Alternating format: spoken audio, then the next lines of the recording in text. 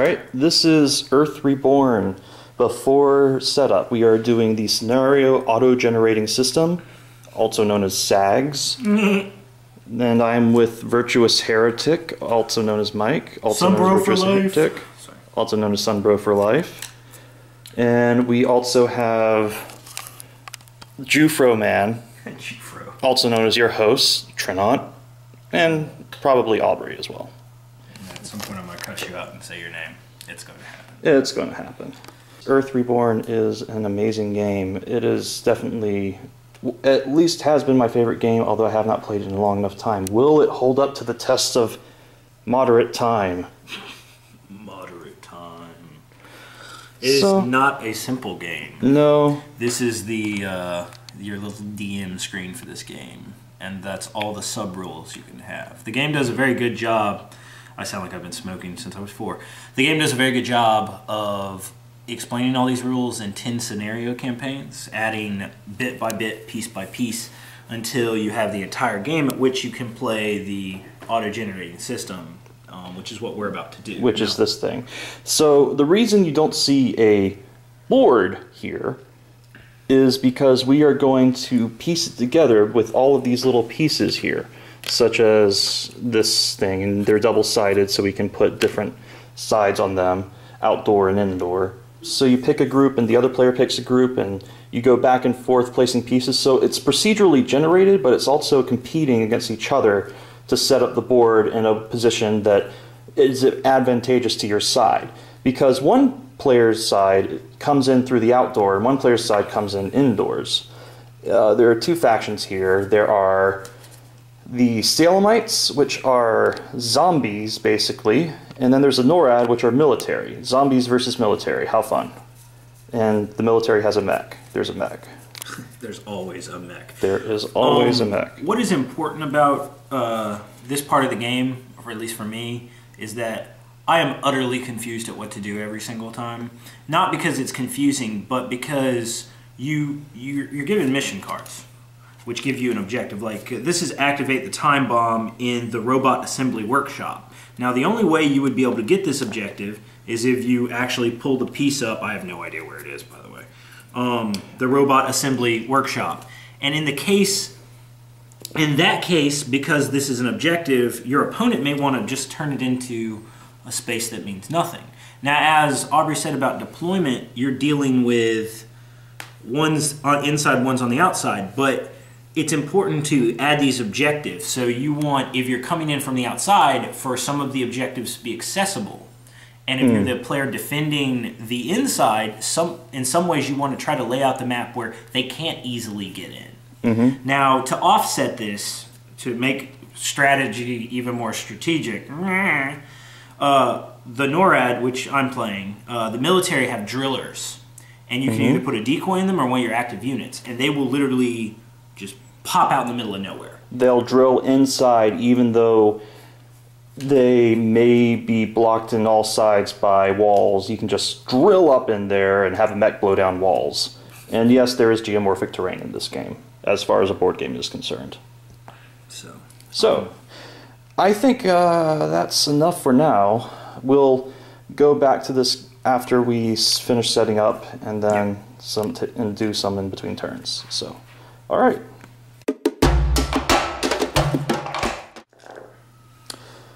Okay, we have finished the scenario setup for Earth Reborn for the SAGS SAGS. Sorry. You should be. What? So the NORAD gets to deploy outside and where driller tiles are. That big miniature there, the mech, is deployed in a driller tile. Right next to Jeff Dealer, the zombie lover in more ways than one, and Hollister, the commando, and then we have the other characters kind of bordering on the outside doors. Vasquez and Nick are next to each other and are probably going to head inside somewhere. I have 3 of my characters bunched up together. I may or may not be trying to make zombies. Maybe. Maybe. Possibly. And strangely enough, in this scenario, I chose both trader characters, and usually this turns out pretty badly for me because the traders are... One of them's useful, as long as you don't mess up, but one of them is very hard for me to manage, and I just wanted to give him a shot this time. Cherokee Bill. The Cherokee Bill is weird in that the NORAD player can activate him, and it's a little tricky. We'll see. Whoops. We'll zoom in. Not much to say other than that. Well, I would like to say that this has been brought in part by Bell's Hop Slam. Any shaky camera footage / nonsensical words that come out of our mouths. That and bourbon, because I must have that to live. One of the things that's interesting about this game in general is you get these mission cards for your objectives. And sometimes you literally can get things that are impossible, but they get reshuffled. But sometimes you'll get stuff that's very, very hard. And I think that's what's interesting for me is I'm sitting on a 50-50 right now. I can get half the points fairly easy, but I don't think I can get the other half the points fairly easy. So it'll be an interesting... I think on that case it'll be an interesting game as long as Trynant or Aubrey actually got objectives he can complete, because it is a victory point based game. Right. The game is going to be played over 6 turns. Each turn is comprised of multiple little action rounds where we play order tiles from behind our screens onto characters. The order tiles have several orders on them, and we can execute the orders. So after 6 turns on this little turn track, see that little timer at the 0 spot? The game will end, and we count up our mission points completed by objectives and see who won. That's about it, so we will begin.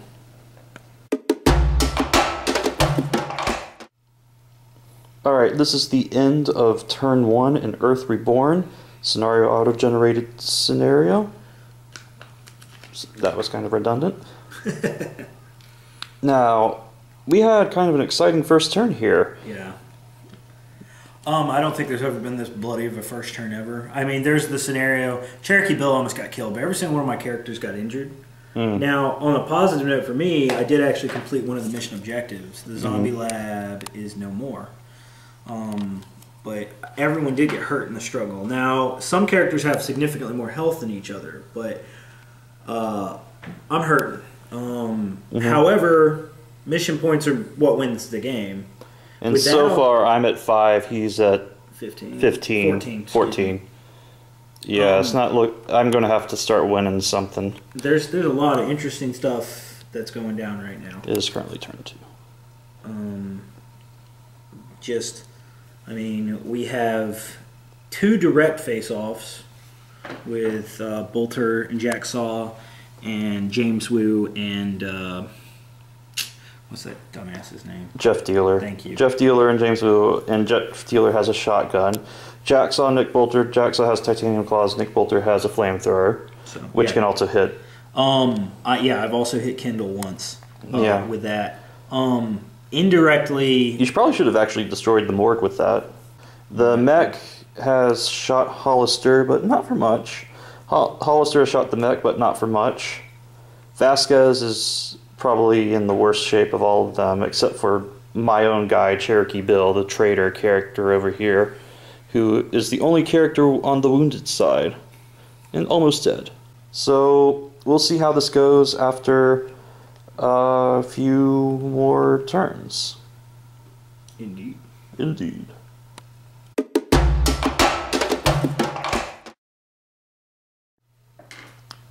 This is turn 4, beginning of turn 4 of Earth Reborn, with a bourbon and Diet Coke. And I would have normal Coke, but you don't have any. I know. I'm trying to get thinner because I'm a fatty. What can you expect? I play board games. Of course I'm fat and have a neck beard. So, what we have now is a situation.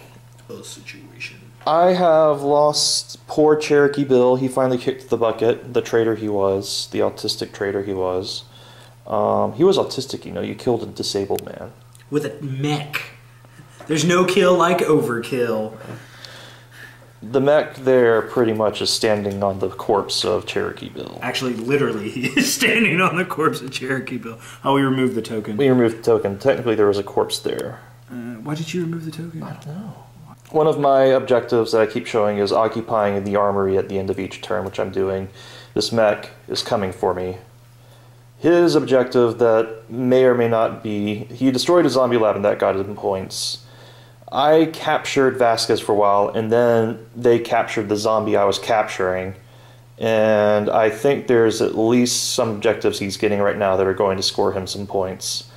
It comes down to a matter of attrition at this point. Can I score points enough each turn with the VPs that I get to outbeat his mega scoring points, or is it just going to end up being that he outscores me to the point where I can't possibly win? I will concede if that happens, but I think we're going to have to play this out through the next 3 turns to really see what happens. Any thoughts, Mike? One of the things that is said, there's a lot of posturing in this game. You pretend that, because particularly on one-on-one, you pretend you're in a bad situation when you're not. Aubrey did make a mistake with, or Trynant did make a mistake with giving me Frank Einstein. However, there are other... The unfortunate thing that happens is you give your people items that are useful for your faction, but the opponent may or may not have a victory condition on that item. Or on the back of the item, even worse. Yeah. All of the equipment in the game is double-sided, so if you want to get rid of... And there's not really an easy way to get rid of items. So, for example, if you had a time bomb that you needed to blow up on a certain space, and it happened to be a power fist that you had on one of your characters, you couldn't do anything about it. Yeah. That's not one of my victory conditions, so I'm not upset in any way. Like, this is all, again, just posturing. However, as he said, it is a matter of attrition. I think I'm about to score a lot of points. Wink, wink, nudge, nudge. But the problem is at that point, I'm going to run out of things I can score points with. It comes a matter of, at the same time, he has a pretty significant lead on me. Well, not that significant. No, I don't have a significant lead at the moment, but it's like you have looked at some of my objective cards and may or may not know what they are. Yeah. So that's a big thing. We'll see how it goes. End of turn 3, beginning of turn 4.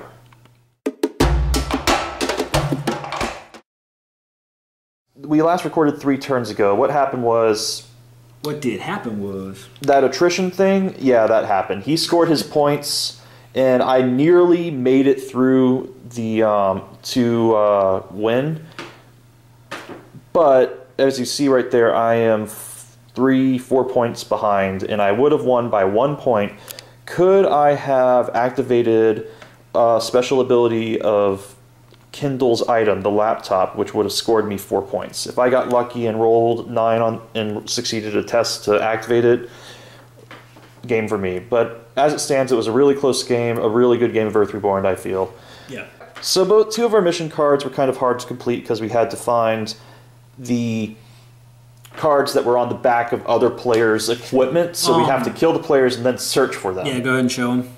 So, for instance, I had the power fist equipped on Frank Einstein, and he had a time bomb that he on the back of it. The time bomb. And his was activate a time bomb to blow up the robot assembly workshop. So it was a valid thing, but the problem is that you can't really shed the equipment, so you end up with a null and void card. Yeah. Now the same thing happened to him. And I also got Vasquez out of there, so that happened to you as well. But you didn't make any more zombies, so it wasn't... I wasn't going to make more zombies after that. Well, after I scored the first one, you weren't going to. No sane human being would give their opponent free points. Exactly. It was still neck and neck. I was really scared that you were going to go after Kendall and kill him and steal my laptop, which would have lost me 10 points. Yeah. But as it stands, you didn't guess that, so I was happy. Any other things that we missed in terms of what happens? I mean, we both made mistakes. Yeah. We both put people... The thing about this game is that, partially because the missions are hidden, if you miss a single... If you make one bad mistake, you can really mess up your chances of winning, per se. However, on the other hand, you can accidentally do very well. Overall, I'd say I don't think either of us made bad choices on equipment, on placement. Every bad choice was made in the plane of the game. Yeah. I like the map. There's been a couple times where I've done poorly on the map. I think you and me did good on the map. Yeah, the map went well. because we had good placement, and both of us were in good spots, and it led for a very close match as a result. Yeah. Yes, if you play your map poorly, you can be losing very, very quickly, just straight out at the beginning of the game. And we've had matches where we had to concede early on just because of that. Well, it stacks with the fact that he's referring to a particular match where I put the mech next to Hollister, who's the only person that would be this lady with the cards over there. She's really the only person on their team that can carry the bazooka, which is super effective against the mech. Well, I put the two of them together when it had the bazooka. He had the mech next to the person who could kill it, and I had the objective to kill the mech. And I had the objective to steal the thing he had with the mech. Yeah, I did forget about that part of the story. And so I ran out with it, and by the time... So I had like a 20-point lead on turn 1 or something like that. I think it's 15 plus 10, so it's 25 points turn 1. Yeah, and that pretty much... Like, he was like, yeah, I concede.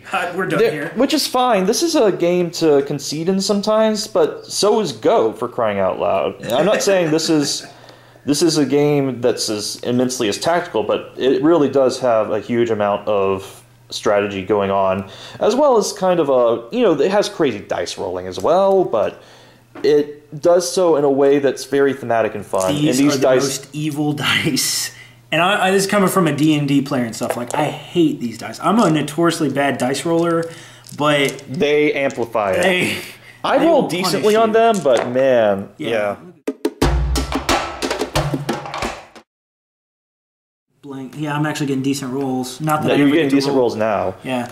Well, I mean, it was 50-50. That was actually almost statistically accurate. Holy hell. So, why don't we talk about our opinions of the game in general?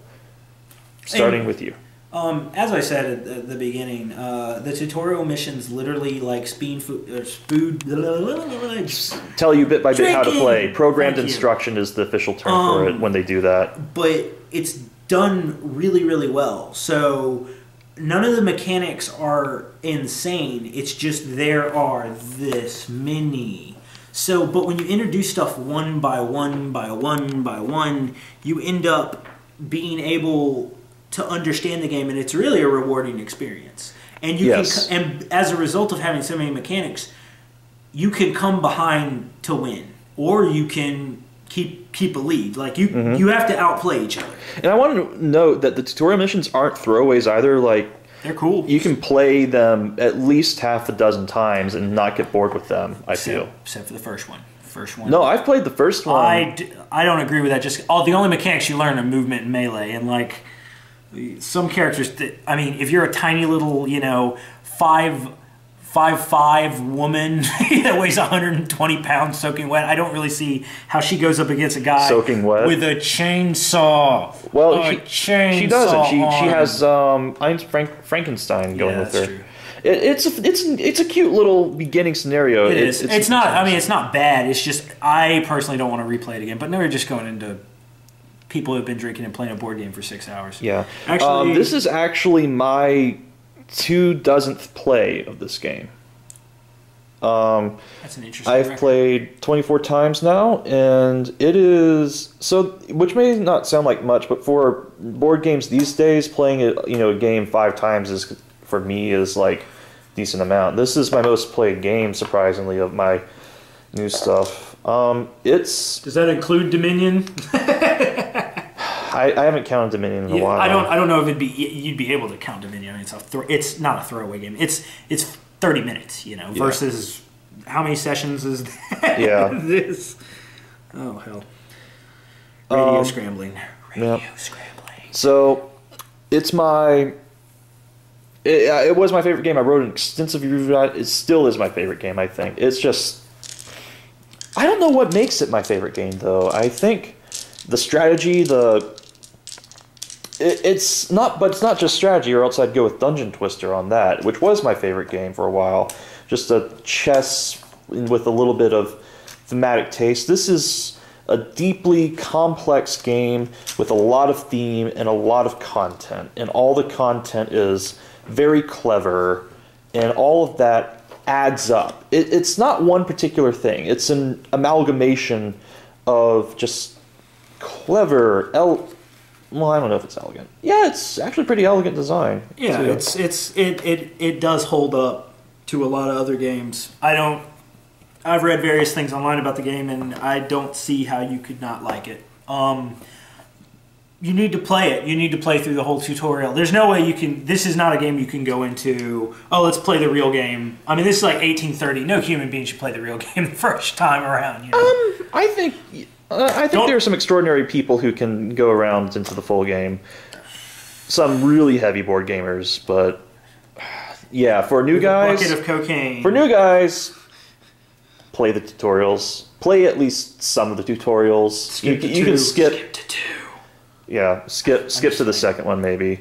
Well, the first one's okay. The first one is okay. It's okay when you start out and then you go back to it and you're like, man, this is boring. I need the time bombs and the landmines. I'm not exaggerating there. There are time bombs and landmines in this game. I didn't get my time. Well, we have 1 minute left, so I'll just conclude and say this is still my favorite game. I'm glad I have it and glad I played it again. And I'm glad I could be a part of it. Yep. No, but seriously, it's a great game. Go out and buy it. It's only like $30 on eBay right now. Used. Some of them even paint the middle. Yep. All right. Well, that's it for now.